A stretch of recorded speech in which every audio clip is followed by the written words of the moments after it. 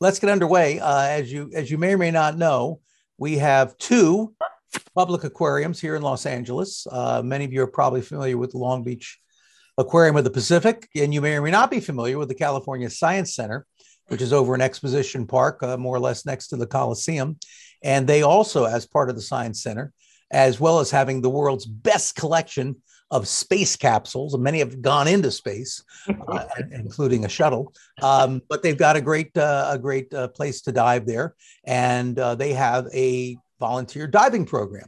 And so, as they are gearing back up, well, I'm assuming they're gearing back up again as we are in Long Beach, but gearing back up again to sort of restaff volunteer divers as pandemic regulations and restrictions ease.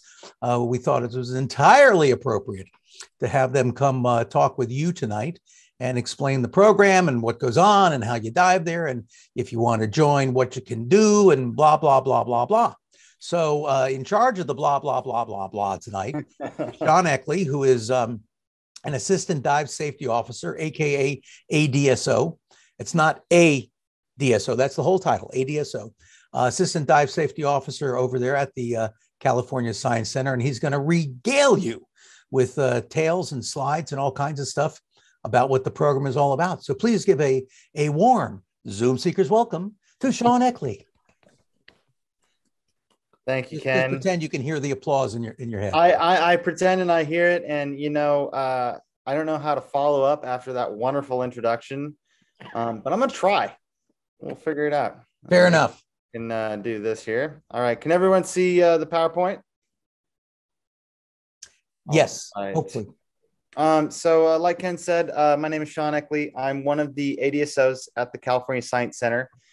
For those of you that are familiar with the AOP dive program, Andrew Solomon is our head DSO, formerly worked there as well under Paul.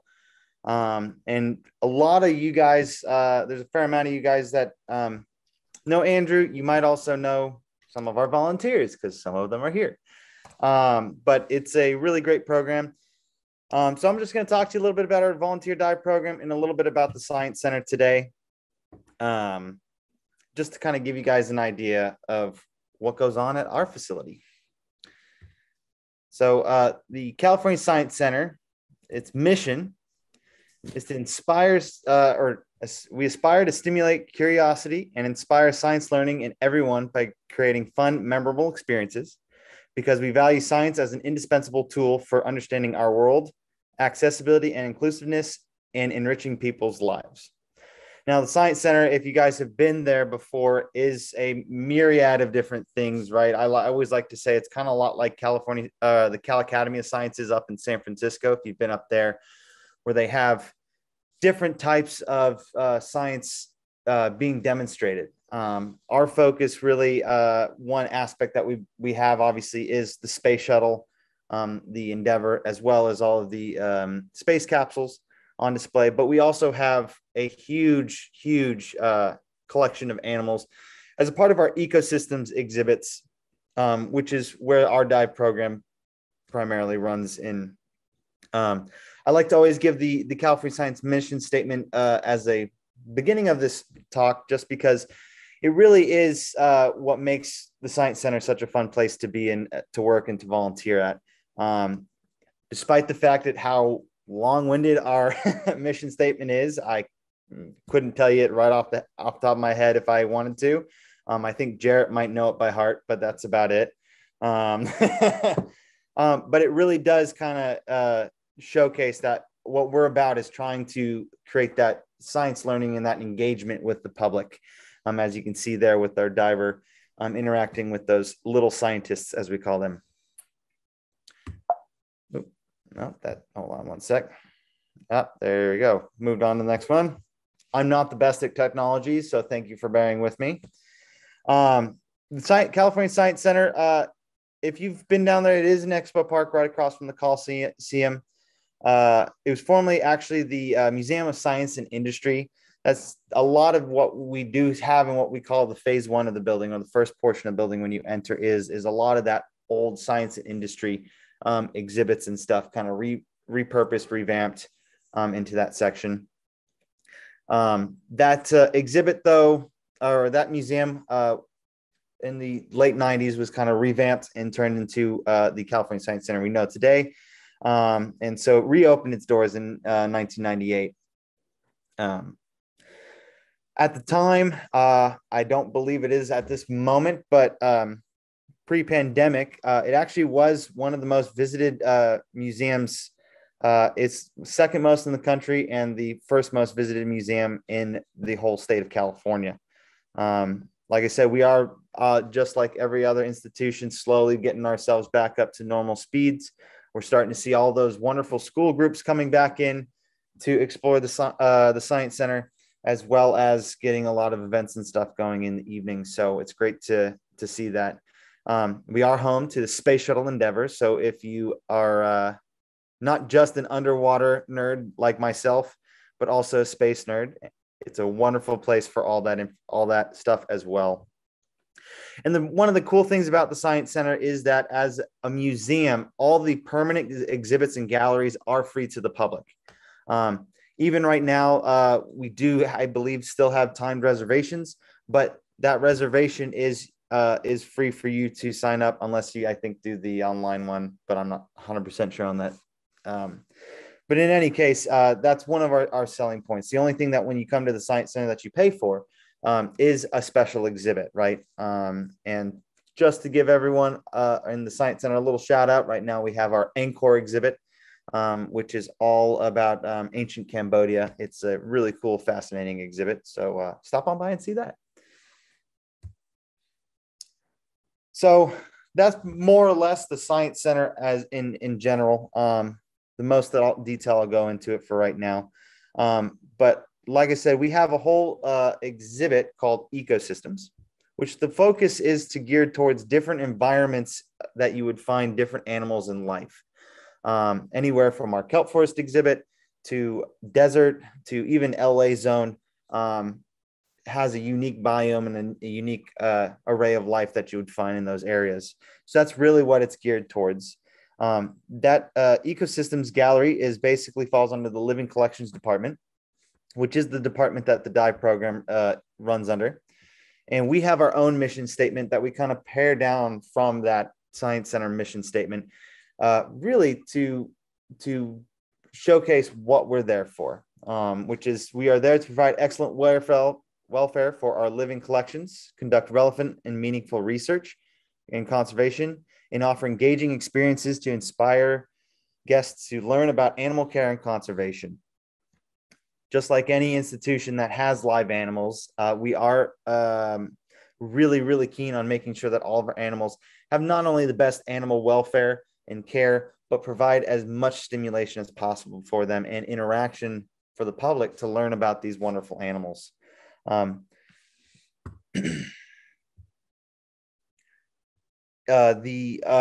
thing to note about the living collections and the ecosystem exhibits, it is one of the newer areas of the Science Center and the permanent exhibit world. And in fact, was only open in 2010. So we're only about a little over 2 years old, or not 2 years, sorry, 12 years old. And we have a blend of nearly 400 different species of plants and animals in our exhibits. We have both terrestrial and aquatic animals. And a good portion of it, we try to make as hands-on as possible for our exhibits or for our guests. And we track through 11 different environments. The big one, which is really what we focus on here in the dive program, is our 188,000 gallon kelp forest exhibit, which has roughly 45 different species of animals in it, both predator and prey. And in fact, that photo that you see right there, that is a photo of our main window gallery. And as you can see, we do have live kelp along with a myriad of different species of rockfish, surf perch, as well as a couple giant sea bass and the like inside. One fun fact that we have about our kelp forest exhibit is that we are a closed system exhibit. So we don't have direct access to the ocean for any of our water. However, because even though we are a closed system exhibit, because of all the live kelp we have, we actually have recorded and are working on trying to keep live kelp growing naturally in our environment. So everything that you see there in the photo that's on the walls, all the red algae and the green algae are all naturally growing and formed on itself inside of our exhibit.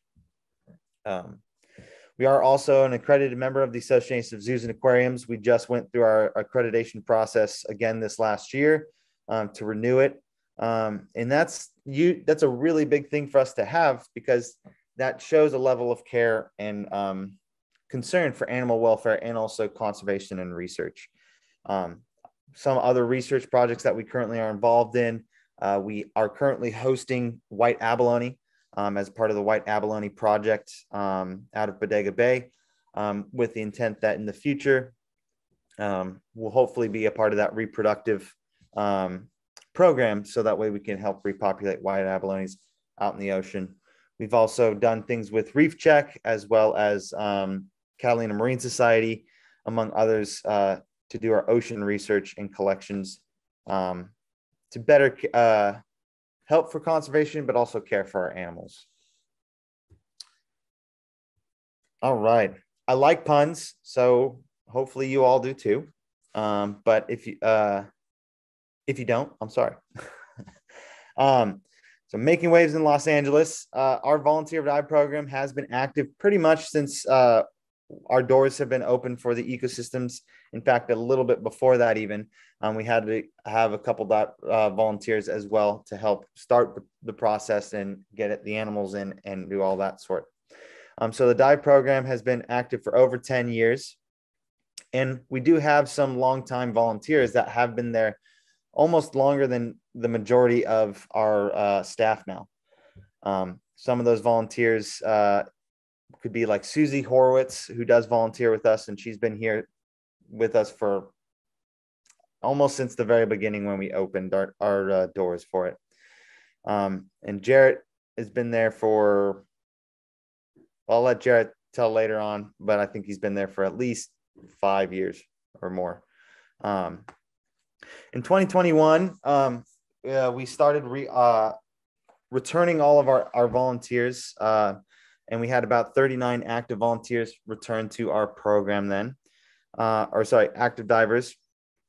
25 of those were dive volunteers at the time, but we still had a ton of diving to do. We did over 2,000 dives on scuba, over 180 dives on hookah diving, and spent just over 1,500 hours underwater.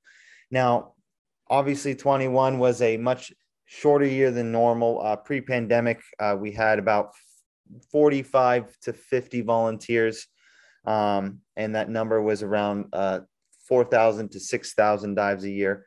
But you can still see how much diving we do, even though we have such a limited number of volunteers at the moment. So we're really grateful for all the help that our volunteers have put in for us, especially as we're bringing everyone back. So our dive volunteer program, obviously pre-pandemic was a bigger program. The pandemic itself, I will admit, has how it had us revisit some of the aspects of our program, and trying to make sure that we are doing the best for the animals, as well as all the volunteers and staff that are working for us. So a little bit about our dive program. We've switched our volunteer shifts to full day shifts, from 8 to 5 with about an hour lunch break in between. And that has predominantly to do with the fact that we're trying to make our shifts more of task oriented, so that when you volunteer, you do the tasks that are asked of you. And then when those tasks are completed, we let our volunteers out for the day. That change has helped us out greatly in both our capacity for what we're doing, and also how all of our stuff had to shift because of the pandemic. Our volunteer divers are responsible for the most of the diving that happens in our exhibits. Any per shift, we may do anything from cleaning the exhibit as normal, and feeding a myriad of animals. We have about 15, I believe, different feeding groups that we feed, and majority of those are fed by our volunteers, as well as educational dive presentations. We also work very closely with our aquatics department. So if you'd volunteer with us, you get an opportunity to learn a lot about animal husbandry, especially aquatic animal husbandry, and interact with them on a daily basis, as well as participating in other unique possible tasks that we might have. We do have a couple quarantine holding tanks, as well as a reef tank, a smaller reef tank that we do dive in and work in. And so there's always opportunities for working in those environments a little bit as well. We also have a scientific diver program, and that program is geared towards our volunteers as much as well. I'll talk about that a little bit more here in just a moment, but that is one perk of volunteering for us. And we also are always constantly working for new collaborations and various conservation nonprofits. Recently, this last year, our staff was able to partner with the, I want to say it was the snowy plover rescue. The elegant terns rescue for around the hatchery time, as well as partnering with Natural History Museum for some research and collections that they've needed to do as well. As a dive volunteer, one of the fun parts about it is that you guys don't have to provide any gear if you came and volunteered for us. We provide all of it as part of our operations, both for cross-contamination purposes, but also for ease and convenience for you guys. The only thing obviously we don't have for everyone is a half mask, because half mask, as we all know, is pretty personal to our individual diving styles. But as you can see, there is a ton of gear available for you guys to use when you're here, when you would be at the Science Center. And give me 1 second here. Trying to. All right.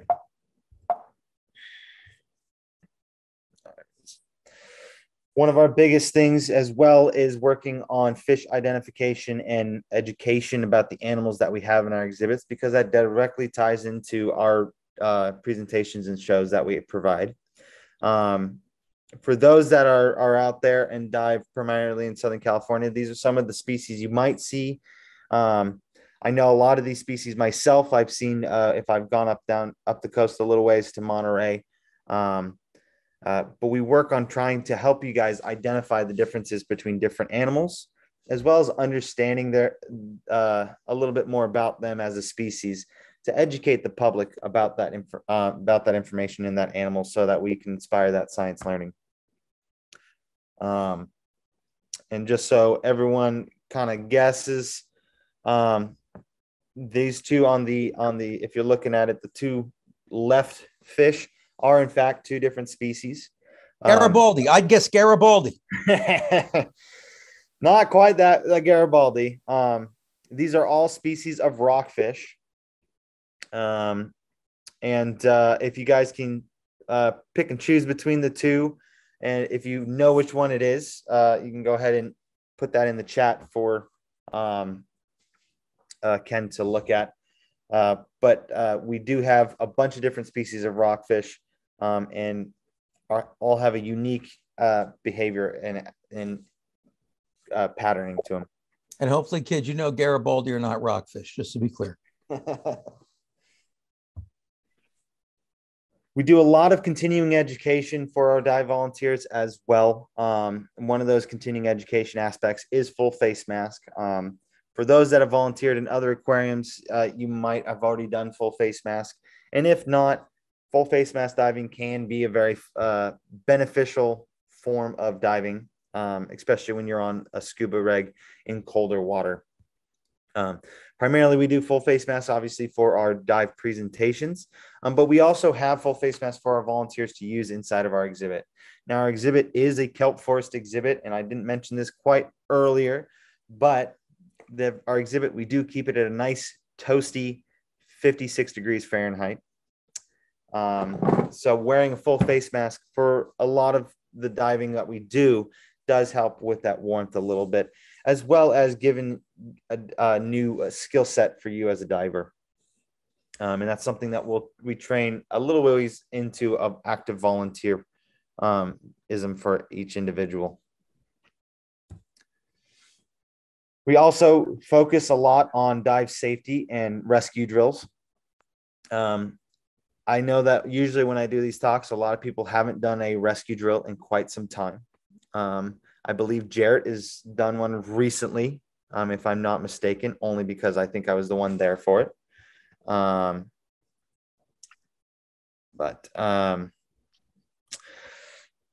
We do require for our volunteers to participate in a dive rescue drill annually, but it is a great opportunity for you to test your skills, to keep up on it, get feedback provided to you, to make sure that you guys are still up to speed and confident in your skills should something happen, even if you're going out recreationally diving or diving inside of our exhibit. You have that confidence that you can provide the best care for your dive buddy in that kind of scenario.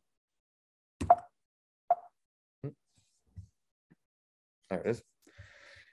And lastly, our big continuing education that we do is we do have an AUS scientific diver course. Now, on that note, before I go into a little bit more about the actual course itself, right now we are in the process of restarting that course. Thomas, one of the other ADSOs that works with me, is the one in charge of setting up and running our scientific diver program. And he's currently working on building the class up again, so that way we can start offering it again in the coming year. So it is a great opportunity. It's something that we offer for our dive volunteers, as long as they've been in good standing and met our minimum requirements for 1 year. It's an extensive course that involves a lot of good dive training, a lot of learning, including diving science, diving physiology, and diving physics, as well as opportunities to do a night dive, blue water diving, and chamber dive. We all know Chamber Day is coming up, and it's a great thing to have that chamber off the coast here for us should we need it. And one of the aspects that we've done before is actually taking our scientific divers out and did a chamber dive down to 160 feet. It's a really good experience just to kind of get an idea of what that experience is like, actually going down that deep and working your stops up. As well as being a scientific diver for us, we do train in reef check as a part of that training. And some projects that we're currently working on is the thermographic array, which is through the Catalina Marine Society, as well as we are in charge of 2 reef check survey sites, as well as a myriad of different collections that we go on. Predominantly, we go out to collect kelp at the moment, but we do always look for other opportunities. In fact, I recently did a collection dive a couple weeks ago in, I think it's Alamedas Bay. Very fun. Definitely muck diving, but picking all the wonderful little inverts that you can find in there. It's fascinating to know what is actually there right underneath of our feet. So if you are a scientific diver or you're interested in scientific diving and learning more about that, come volunteer with us. It is a possibility that we'll get you on there and get you into that program, and it's a lot of fun. So volunteering with the porpoise, there's one of my other puns. Really, I take this as an opportunity to let you guys know why it's always a good opportunity to volunteer for your institution or for an aquarium or zoo. But specifically for us, it's really a great opportunity for you guys who have that passion of scuba diving in the underwater environment and the marine environment to promote science learning for all the guests, young and old. I've had many, many times when I've been just working with one of our divers in the water, and they're training on one of the feeds, and I have a family come up and ask me what's going on, and kind of learning a little bit more about the actual animals and life cycles and the habitat that we have, which is a wonderful feeling. You also have an opportunity to share your knowledge and passion. You guys are all full of a wonderful knowledge about diving and about marine life, especially in Southern California and around the world. And it's always an opportunity to share that passion with others. You can gain a lot of good skills and experiences by volunteering. And for those who don't have too many opportunities to dive, you get to keep fresh on those skills and actually get more opportunities to dive and be in the water. You get to make a lot of new friends, as you can tell from Jarrett being here and Andrea being here. Our volunteer pool is extensive. We have volunteers from all different dive clubs and dive shops that come and help us out, as well as the university systems around here. It's also a great way to give back to the community and become a citizen scientist for our oceans. My passion for marine biology and scuba is what got me into the field that I'm in right now. And I really try to use this as an opportunity to really educate others and hopefully inspire them to learn more about the ocean and care a little bit more for our ocean environment.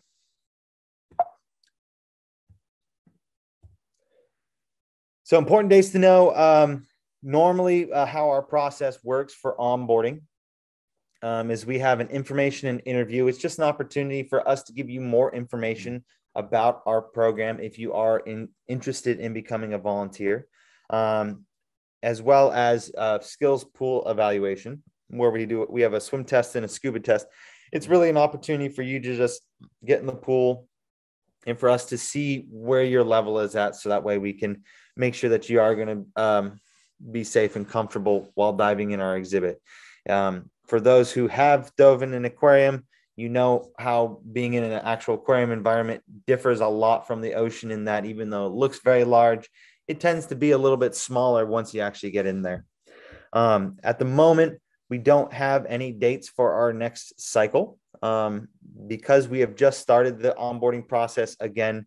So last year we focused on returning all of our previous volunteers and active volunteers. And this year we started the onboarding and recruitment process, and currently in the middle way of our first cycle of that. Because it's our first time doing it since pre-pandemic, we're kind of working out the kinks and all that. So if you are interested, you can always contact myself, email me, or Michelle Adams, our volunteer coordinator, so we can give you that information once we have that. But to be determined, we're looking at somewhere maybe in late summer, early fall for our next cycle, once we get through this first cycle here and kind of see how everything plays out. So that's kind of the short of it. Thanks for listening. My one last pun for everybody. I now would like to take this as an opportunity, Ken, if it's possible, for Andrea and Jarrett to just kind of share their experiences as volunteers here at the California Science Center. They are great volunteers for us. Right now, Andrea's been helping out our aquatics staff in the interim, and Jarrett, I think, was just in this last weekend. So, well, I mean, that's fine. I'll have to bill you for that. I hope that's okay. I mean, hopefully that bill is zero. Well, I didn't tell you how much it was going to be. Absolutely. Who would you like to go first? And I'll just point out Bromley is also on the call now. I see Bromley as well. Yeah. Well, then I didn't see Bromley's name. He's like low down on my list. So he doesn't have his video turned on. So that may be why you're not seeing him on your screen, Sean. Gotcha. Yeah, I just see his name now. Hi, Bromley. And Sean, why don't you, unless anyone still needs the screen up, why don't you stop the share screen? Okay. That way they'll appear bigger. Andrea, since you jumped in, why don't you start off and can relay your experience, even though obviously since you did not actually go change into logo gear, you will be dismissed from the program tomorrow. But yeah, go ahead and try to save your volunteer position. Well, they've already got me halfway out the door. No, okay. Seriously. I can't say enough good things about diving at the Science Center. It was actually Bromley that gave me a heads up a few years ago that the program existed. And for me, living in Silver Lake, it's much closer than going down to AOP. And once I got there, I just found out what a great program it is. The dive staff is wonderful to work with, very professional, very knowledgeable. And I feel as a volunteer, you get a tremendous amount of respect and appreciation for the work that you do. Definitely feel appreciated for the time that we spend there. And very focused on safety, which is something I really value. I currently am on medical leave from the dive program, and they've been able to accommodate me to work on the aquatic side, Okay. which has been wonderful. And one other thing I just wanted to touch on, you get great opportunities to work with the aquarist and the veterinarian and any number of other people as a dive volunteer. So it's not just go in and clean acrylic. You're learning about, various aspects of the operations by working with the people there, which is really enriching. I love it. Okay, cool. I'll shut up. Oh, I doubt that seriously, but that's very, very nice. Yeah, it's Andrea's been doing a great job. We've been able to keep her on and move her into one of the other Living Collections volunteer positions. And that's always an opportunity as well for you guys. I mean, I'm here primarily for the dive program, but volunteers are really what make our program and our Living Collections department be able to run it and do. And you get to learn a lot of different skill sets. And we love to share. I mean, as Andrew was pointing out, the aquarists, you get to interact with them a lot. One of our senior aquarists, Cora, which is the one who runs who's the primary or oversees our kelp forest exhibit on the top, is a wealth of knowledge and also loves to talk about it. So if you ask a question, just take a seat and you'll be there a while. Nothing wrong with that. Jarrett, you want to chime in next, and then we'll get to Bromley? Sure. So I've been a volunteer, I think since either 2014 or 15. So I guess I'm approaching like 7 years in that ballpark.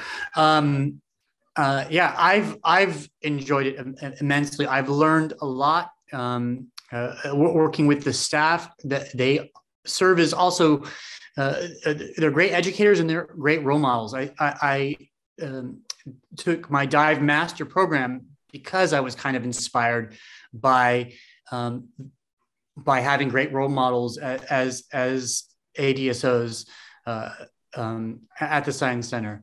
I also got my AAUS certification through the Science Center, and that was also a great experience, team building experience. I mean, it was like really intense, and you really had to kind of get to know your fellow classmates in the class, and that was a really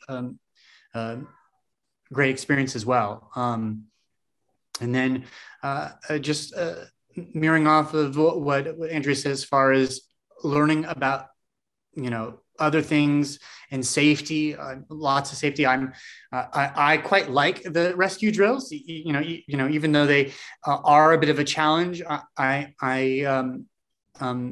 find it kind of refreshing to know that I am able to practice those skills and know that if something should happen, I've got something to kind of go on from having those drills annually. So that's another good thing as well. And that's really all I got to say. Cool.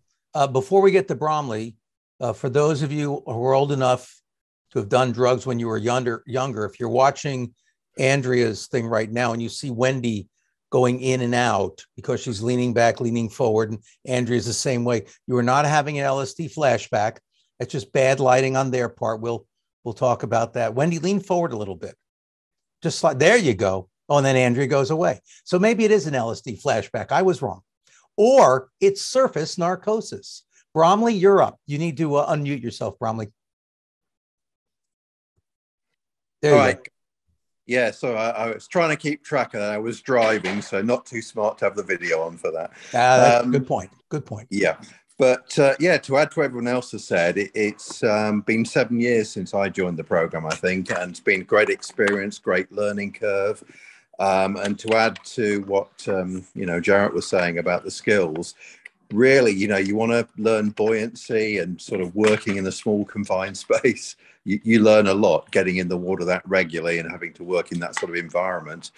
And for me, one of the fun things, apart from, the animals, all the other interactions with the divers and the staff there, it is really the education program where you're working with the visitors. That's obviously been constrained with COVID, but as well as the actual presentations we give and the Q&A sessions, there's an area where you suit up and, it's great talking with the kids who've never seen a scuba diver up close. and a lot of them just don't realize what's off the shore of Southern California. So, it's a really great experience imparting and sharing that knowledge. And one great advantage you guys have over where we are at the Aquarium of the Pacific is you do have that public interaction where you're going in and gearing up that we don't, that we don't get too often. So it is there. It's amazing. It always amazes me. I've been diving in other public aquariums. I've been in an aquarium in Shanghai. I've been to the Epcot and a couple of others. And it's amazing to me how jazzed people get just when they see you and they realize, oh, that's a live person, and let alone they can talk to you about it. And it's it's a very cool thing, to say the least. So very good. Who else has some questions for anybody? You can either, for those of you who don't have your video on, you'll have to use the hand raise thing, or for those of you who have your video on, you can physically raise your hand. And Bromley, I realize you're muting yourself. You're not raising your hand to ask a question on top of all. Rachel's got a question. You got to unmute. There you go. Sean, I don't know if I missed it, but is there a, what is the minimum time commitment? I don't remember if you said that during your presentation. Yeah, it might have gotten missed here. Hold on one sec. Let me check my slide here, because I do have that section, and it looks like I accidentally skipped through that slide. You want to call the slide back up and go over it, Sean? Yeah, I'm going to pull it up right now. Right. As you said, technical difficulties. It does happen to the best of us. Sometimes we're a walking technical difficulty. You never know. You can ask our volunteers how many things are going through my head every time that I'm working. There we go. So if you guys can see the slide. There you are. Okay. We do actually have the minimal requirements to become a volunteer for you guys. Our initial commitment for all of our dive volunteers is 1 full year, with doing 2 full shifts a month, or 6 full days or shifts per quarter, right, on a quarter calendar year. One benefit that we do for our volunteers is that the shifts are set up by you guys. We have openings for 2 volunteers pretty much every day of the week. And so if a Saturday and a Sunday 1 month works for you, but it's not the same consistent every month, you're not on a set schedule. You get to schedule yourself throughout the month for to meet that commitment as you guys see fit. So it gives you guys a lot of range of flexibility to meet that commitment on that side. To be a volunteer for us, obviously, is just a couple things that we do have to do for the Science Center. Obviously, must be 18 years of age or older. Must be able to pass a live scan screening. The reason for that is the California Science Center Foundation is where the dive program actually is run out of, but the California Science Center itself is actually a state-run building. And so anything that has to do with the state side, we also have to be able to do live scan for that. What is, Sean, what is a live scan screening? I really don't know. Live scan, that's fingerprinting, background okay. check kind of stuff. Background check. Yeah, basically same you would do for any kind of local government entity. So that's kind of where there's a little bit of a double life going on at the Science Center, where one side is the state side and one is actually the nonprofit foundation side. And what's your limit on how many felonies can you have committed before you can't join? That you'll have to ask our state okay. department, but I have no idea. I honestly, I've never had anybody come back, and I think they've come back and pretty much everybody's passed. I don't know of anybody that hasn't. I just get to say, okay, they're good. Okay, great. I'm taking them. You take them. That's right. You must be at least rescue diver certification level or higher from nationally recognized scuba agency, now a PADI, SSI, SDI. Proof of 50 log dives or more. Be current in first aid, CPR, AED, and O2 provider. And on that note too, in my other slide, I might have had a slide that I skipped over on it. But one thing about being a volunteer is you come in with that current CPR, first aid, AED, and O2. But once you're a volunteer for us, we do our best to provide you guys with as much training and opportunity to keep up on all that stuff. So we provide the DFA Pro courses through Dan for all of our volunteers and staff, free of charge, to keep up on your certifications. So if that's going to expire and you're a volunteer for us, we try to make sure to keep you guys up on that stuff. Must be able to pass confined water swim and scuba skills evaluation, which I talked about a little bit, and as well as being able to pass a dive medical. That's one of our standards that we have to meet for Cal OSHA, the technical diving standard. Is that the all divers at our institution must have an annual dive medical to be continuing to dive in our program. But the benefit to you guys is that we actually provide that medical for you. So we cover that cost for that dive medical. We have all the paperwork. Once you get to that section, we have a location, Memorial Care down in Long Beach that works with us and does all of our dive medicals. And so you get, if nothing else, if you volunteer annually, you get a free medical. It's a great, great thing to add to your healthcare a little bit. And the doctor who does them, Dr. Escobar, is a graduate, like I am, of Northwestern University. So when we go in, we talk Northwestern more than we talk medical. So if you want to suck up to him, if you get Juan Escobar, just say, I understand you and Ken Curtis both went to Northwestern. And pretty much who I see every time I go there. There you go. So he's a good guy. Does that help answer your question, Rachel? Rachel, awesome. I was going to say, Rachel, you were muted, but I saw the thumbs up. So what other, Sean, unless you want to look for one of those other skip slides, we can say, yeah, end the share screen. Andrea's got a question. Yes. Actually, I wanted to make another point to try to recruit women. One of the things that the kids are just fascinated by, the little girls, is when you come up from a dive and you're in the diver's entry area and they see it's a female diver, the girls are so excited. Yes, they automatically assume that all scuba divers are boys. And it really gets them very excited about, maybe I could do this. So I'll put that plug in for any women who might be interested. Not to put you on the spot, Sean, but do you know what your ratio is, male to female, roughly?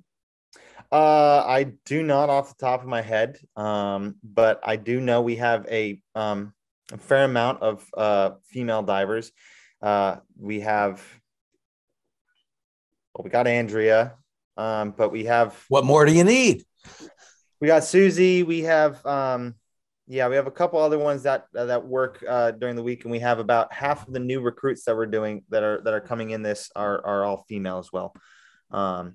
So and to be honest, most of our husbandry staff is female as well. It's I think of our team left, we have pretty much evenly split on our aquatic staff of that kind of ratio. Yeah, it's a similar thing in Long Beach. I'd say we have almost 80% females on the husbandry staff. I'm not sure what our overall stuff is on the volunteer staff, but I'd say 30-40% of the volunteer divers are women. And in case you're wondering how that balances out with overall national stuff, years ago when some of you got certified and me as well, it really was, a man's sport. But I would say now it's probably 60-40, maybe even 50-50 men and women who are getting certified. And that's probably held for about the last 10 years or so. So a lot more women coming into the sport. What other questions do we have, if any? I think Mark's got his hand up. Yeah, I got yeah. Hi, guys. So Ken, do you do rescue certifications? I can if need be. I generally don't, only because, I just haven't for a while. But the advantage for me now, I don't do anything that requires a pool or, that I have to provide equipment. So it's doable. Let's put it that way.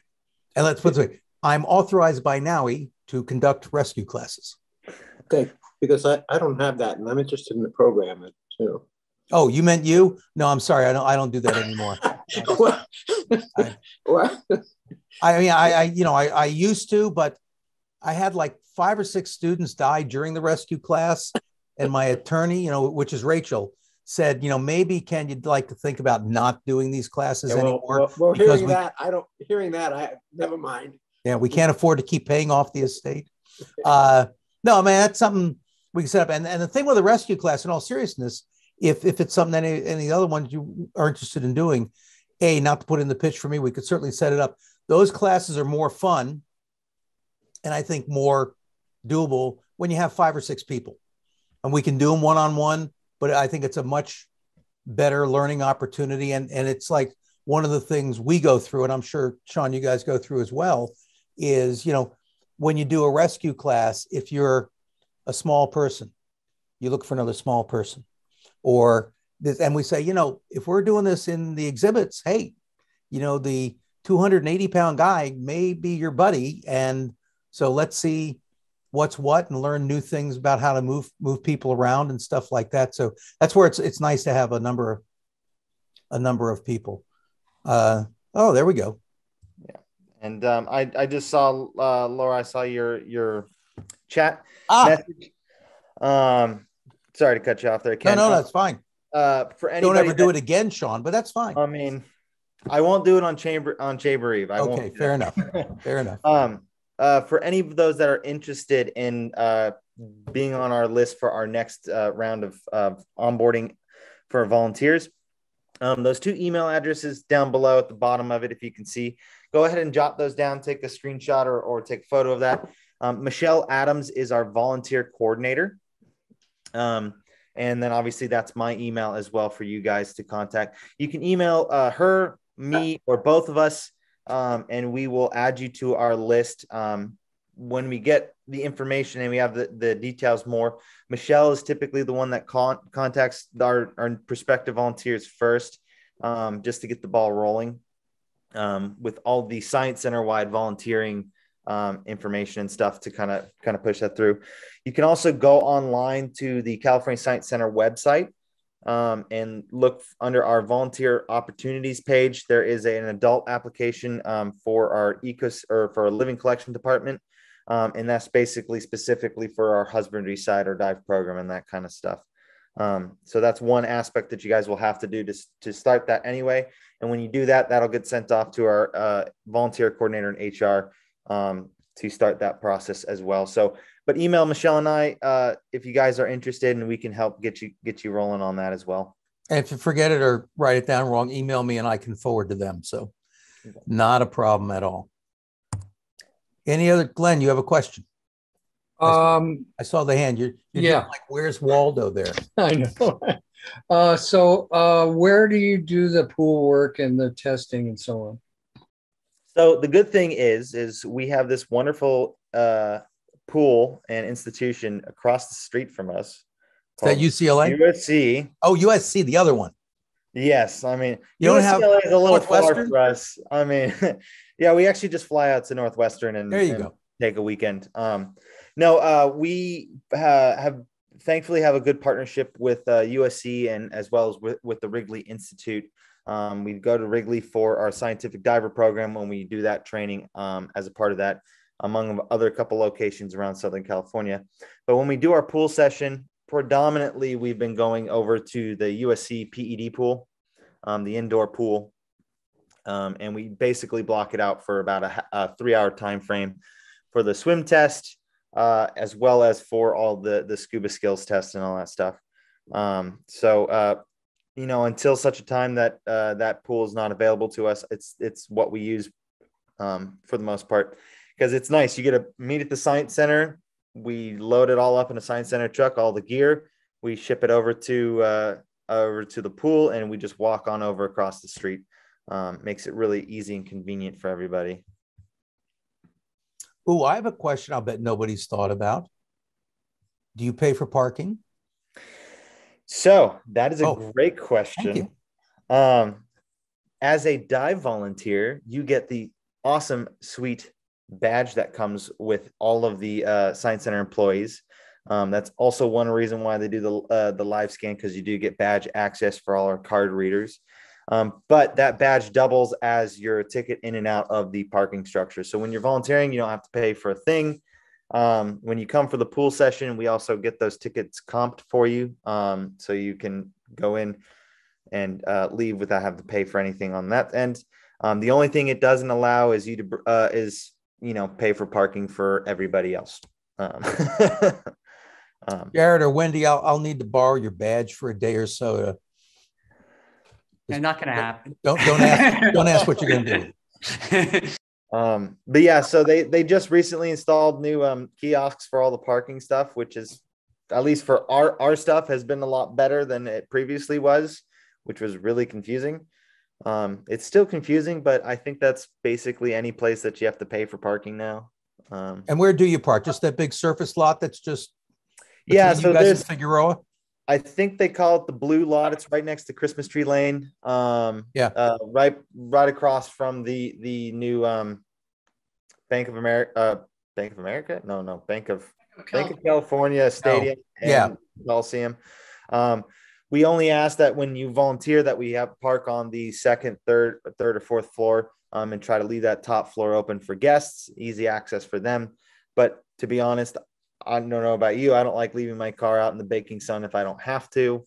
So it's really nice to go to a nice cool car after a hot day. And in the summertime, not to sell it anymore, but if you're volunteering in the summertime, 56 degrees feels really, really good. Nice and refreshing. See, in the summertime at the Aquarium of the Pacific, we charge people to volunteer to be assigned to our Blue Cavern exhibit. So, Andrea, was that a hand up? Yeah, I wanted to make sure we didn't sell short any of the other benefits that come from volunteering at the Science Center in terms of being able to get previews of special exhibits, free access to the IMAX movie theater for the presentations there. Let's see. It's a great volunteer jacket. Yes, if you work enough hours, you get various volunteer swag. You get swag. Yeah, that's the way to put it. But anytime you want to see the space shuttle or any other special exhibits, you can go into those. Well, there are some minor exceptions, but overwhelmingly, it's free to volunteers. You get a discount at the McDonald's that's inside the Science Center?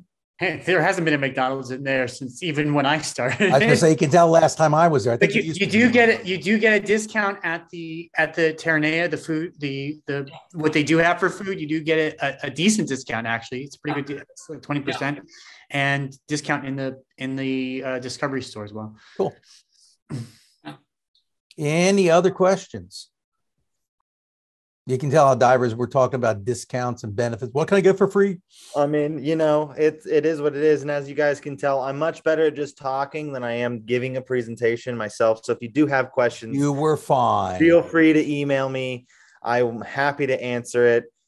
Jarrett Bromley and Andrea can attest that sometimes I can be long-winded in my emails, but I try to cover all my bases and make sure I thoroughly answer any questions that you guys have. So. John, I don't care how long-winded you may think you are in your emails. I guarantee you, if they compared the two of us, you're probably going to be in second place. So, I mean, I'm not vying for first. Let me say. Well, it's like I sent out a note. Sean, have you seen what's in this week Reef Seekers emails? Exactly. I mean, but it's like I sent out a note today that we have tomorrow night. We have our first, what we call our stuffing party for Chamber Evening, where a bunch of people come here and we, this is how you get the tickets in the mail and everything. And so I said, okay, what do you guys want to eat? Would you like pizza? Would you like fried chicken? Or would you like something else? And Susie Horowitz, one of your volunteers, replied, yes. I said, this is a multiple choice. Yes is not an answer. So. Sounds very Susie. The other side of that is, and maybe brevity runs as some of a DSO trait, because this is a fight I have with the aquarium at all times. And one time they sent me a note, and I won't mention who sent it, but it was not Andrew, I'll tell you that. And the note said, can you come in and help with a film shoot on Friday or whatever it was? And I said, sure. What time? Oh, they said, be here at 9 o'clock. I said, okay, fine. I show up at 9 o'clock and the first thing they goes, well, where's your camera? I said, what do you mean, where's my camera? They said, well, how can we do the film shoot if you don't have your camera? I said, you asked me to come in and help with the film shoot. You didn't ask me to come in and do it. You didn't ask me to bring my camera. So brevity has its downside, and I'm with you, Sean. I'd rather be long-winded and accurate. So there's no question. And you think you learned things, I said things you didn't need to know, but there's no questions in the end. Yep. Yep, So, I'm with you on that. In fact, I'm there. that's one I'm thing there I always with you. get told. I always get told, bring it back, pare it down. Well, you More tell clear, more Andrew concise. he's wrong about that. It's like people say, you send out too many emails. I said, does your computer lack a delete button? You know, so anyhow. Any other questions as we are wrapping up? It seems. Oh, John has a question. Hello, everybody. Hello, John. So, yes, anybody who needs to get their advanced or their rescue certification, I can help you with that. John as well. Maybe we'll even team teach. We haven't done that for years and years. So who knows? That would be awesome. Would Best of both worlds. That way you can get a NAUI and a PADI certification. Oh, that's selling it. That is. That is. That's great. Well, I'd rather then- have Jonathan. Ken kills people, apparently. Yeah, that's right. Well, John That's what I'm there for. John, yeah, exactly. John keeps me in line. So in all Well- seriousness, if anyone's interested in doing that, you know, we can set something up. And usually, you know, it's not always my favorite training beach, but for rescue, it's great. Vets Park in Redondo, now home of they've, according to Mark, they've taken out all the meters. Now there's a pay station in, so a little bit, I guess, easier to pay for it. What's the length of time, the time limit on the pay station, Mark? Do you know? Say that again? You know the length of time limit on the pay station? What's the most time you can do on the pay station? Do you know? No, I'm assuming it's several. I'm sure it's many hours. Yeah, I think it's a 4-hour limit. Yeah. That was a problem. Unless you brought a brand new roll of quarters, it was always hard. In the good old days, and I'm going back to way back into the 90s, they had a type of meter made by Palm International. So when you put the quarter in, you turn the dial, turn the handle. Well, if you turn the handle halfway and you took your hand and smacked it, it gave you 30 minutes of time. So you just sit there and smack it and smack it and smack it. And all of a sudden you had 3 hours worth of time. It was great. The Beverly Hills meters were the same one. That's how I knew, because the original meters in front of the store, I don't know who, but when I started teaching for Sunland Sports Lodge, that's the first thing they told me, how to borrow time on the meters there. So anyhow, all the little secrets you learn by attending these Zoom Seeker sessions. So let us thank Sean for the presentation tonight. Please remind you, as Sean mentioned, Chamber Day is May 4th, 3 weeks from tomorrow. God. And a week after that, a little less, on May the 10th, I guess it is, 7 plus, yes, 10th. We have, I'm not sure if it's going to be Mark Gibello or someone else from Excess Scuba will be here to talk about the idea of just the industry from a manufacturer's standpoint. You know, the way it works in general is manufacturers sell to dive retailers, and then the retailers sell to you. And Excess Scuba is I guess you call them a consolidator. They don't necessarily make a lot of their own stuff. They're not specifically manufacturing stuff, but they're dealing with other vendors who make things for them. And it's an interesting thing, especially with supply chain problems. And especially since we'll be doing this talk right before the Scuba Show starts, which is May, I guess it's 14th and 15th. That's Saturday and Sunday. So May is a nice, busy month for all things scuba. So again, Sean, thank you very much. Thank you, everyone. I appreciate you coming and listening to me chat for a little bit. And hopefully again, if you got all of you guys there. Yeah, got any questions, shoot them a note or shoot me a note and I'll forward it to them. But for the meantime, we thank you very much for your rapt attention on this edition of Zoom Seekers, and we will fondly wave goodbye, and we hope to see you all next month. Thanks a lot, everybody.